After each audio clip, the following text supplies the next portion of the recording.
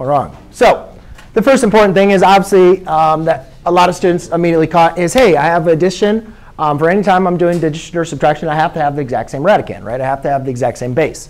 So the first important thing is we want to do is try to simplify. Well, fortunately for us, the cube root of 4x cannot be simplified, right? I can't take the cube root of 4 nor the cube root of x.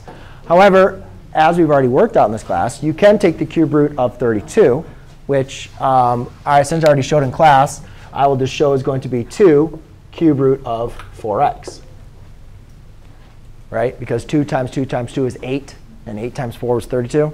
So we already did this example in class. Plus the cube root of 4x. Now, when you guys look at this problem, remember, it's going back to your rules. When you have two radicands with the same base, we don't add inside of them, but we add basically their coefficients. This is basically like a 1 times the cube root of 4x. So therefore, the answer is going to be 3 cube root of 4x.